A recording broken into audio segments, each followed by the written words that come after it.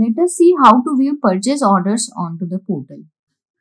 At the left panel, you will see orders. Click on orders. Once you click on orders, you will be redirected to purchase orders page.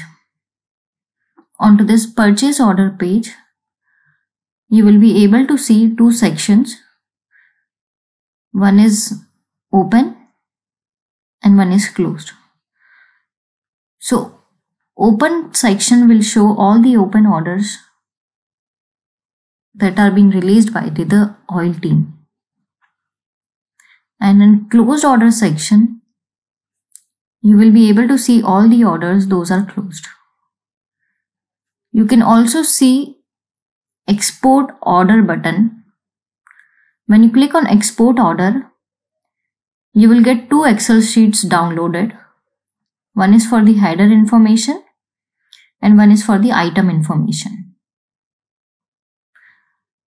In open orders table, you will be able to see PO number, vendor name, PO date, total value, and the order details.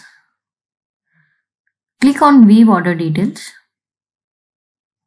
to see the details of a particular order. So here you will be able to see all the order details as well as the BG status. So if BG applicability is yes, the status will be approved and you will be able to upload the invoices. In line item details, you will get PO line item number, HSN code. So HSN code is very important. Whenever you are uploading an invoice, please verify that your invoice is carrying the same HSN code that is there into the purchase order. In case of any mismatch, you can contact to oil representative and get it corrected. So HSN that you are entered onto the invoice should match with the PO HSN number. If in case there is a material code or an item code, that item code will be displayed. Item description will be there.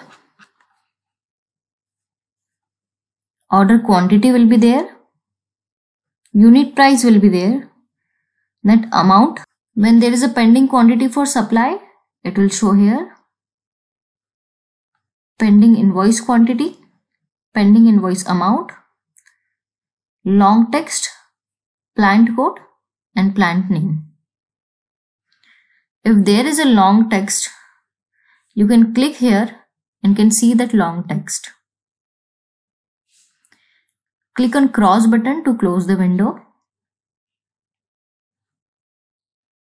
And you can go back by clicking onto the back arrow. Here, onto the purchase order table, we have given one search functionality. So you can search for a particular PO number and also few purchase order between some date range using from date and to date fields. So you can search for a particular purchase order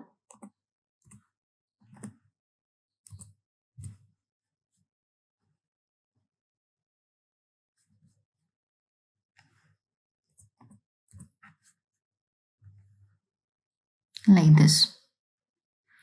If you wanted to refresh the search result, click on refresh button. This is how you can see all the orders open and closed.